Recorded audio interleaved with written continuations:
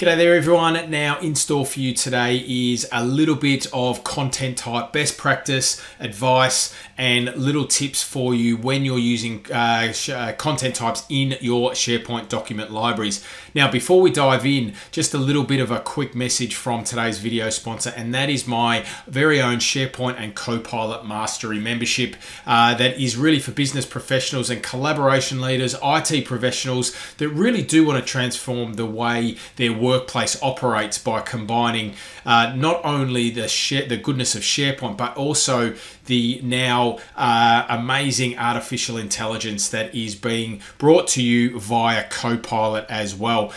So head over to danielanderson.io/course and become involved in that little membership as well. Now, on to today's video. Let's get cracking. We're on a SharePoint communication site here, but I am going to jump into a team site for this particular purpose. Now, first of all, we're going to create a content type and then we're going to add it to a document library. You can see that I've got a policies and procedures document library here in this site. When I click on the new button, I've got all of the default and out of the box options for me here. But I'm going to create a content type called policy, and we're going to add that to this library. So I'm going to jump up into the site information and I'll go to view all site settings, and then inside our site settings, if we've got the appropriate permissions, I've got this under web designer galleries, and we've got site content types. Now this is contained to this particular site collection. We're not doing this in the global content type hub, but this is the site collection content types.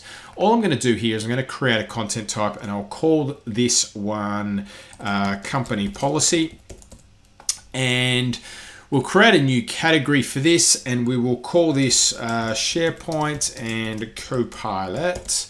And then what we will do is we need to have a parent. Okay, every content type needs to have a parent. This one is going to be, the parent is just going to be a document, and we will hit create. So that's now created an out-of-the-box, stock standard, custom content type. We can add additional columns if we want to. So for a policy, it probably makes sense that we have maybe a policy owner, which we will choose, let's just leave it as custom column. We'll choose a personal group and we'll hit save, and we'll just add one more and we'll go a review date for this policy. And we'll go and we'll choose date and time for our column type, and we'll hit save. So we've got our company policy content type created. Now, if we go back into our site, we're going to add this content type to our document library. So I'm going to jump into policies and procedures. Now, I'll go to add a column, but at the bottom of this list here, I can go add a content type. I'll go to next, and what we will see in our options is a couple of ones that we've already got, and also our company policy, and I'll hit apply. So now that we've got that added to our library, I can go new in a second, and I'll go new company policy. But what we'll see is we've still got this document, out of the box document content type in our library.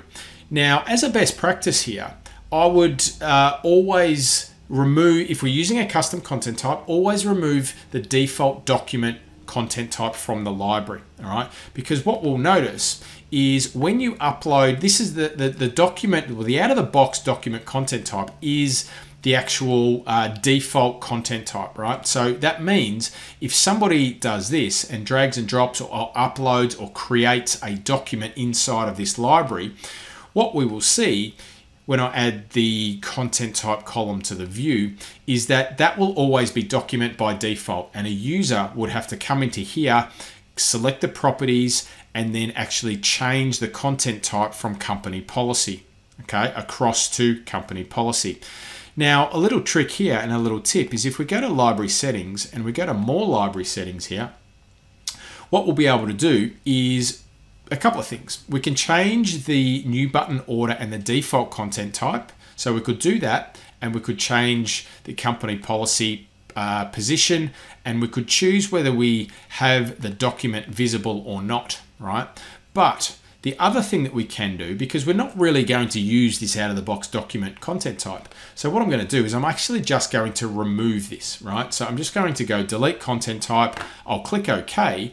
And then, well, it's on hold. I've got some settings in this site here. But now when I go to policies and procedures, what we'll see is that we now only have company policy. All right, so that now means when a new document is uploaded, so let's just go to drag and drop another document up here, what we'll see is that default content type now is automatically company policy. And then what we might do, just as a little bit of an added extra here, we'll go policy owner, policy review date. I don't want these two, and I'll hit apply. And then let's just set this so that you get an idea of what this looks like. So I'm just going to go Nesta as our policy owner. I'll hit our review date of there and I'll hit save. And now we've got our metadata set for that particular. Now I actually want the photos. I want the images here. So let's go to column settings. We'll go to edit column settings and we'll go show profile photos. I'll hit save. And now what we've got is the policy owner there. So there we go. A little bit of a tip for you and best practice around using content types in your document library. Remove the default document content type if you're using your own custom ones in a library. Thanks for watching. See you in the next episode.